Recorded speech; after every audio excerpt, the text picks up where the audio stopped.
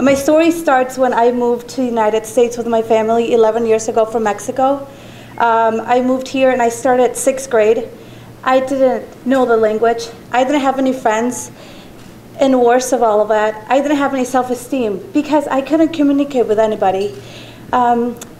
Years later, my senior year, I knew I wanted to be an engineer, but I also knew that I didn't have the English level to be successful. That's when Gateway Technical College came in my life. After talking to an advisor, I was introduced to the English Language Learner program they have at Gateway Technical College.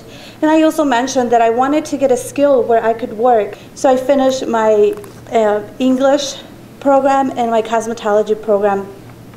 In those 2 years, I learned to be confident with myself. Also that fall, after I graduated from those programs in 2012, I started the Biomedical Engineering Technology and the Electrical Engineering Technology program Gateway offers.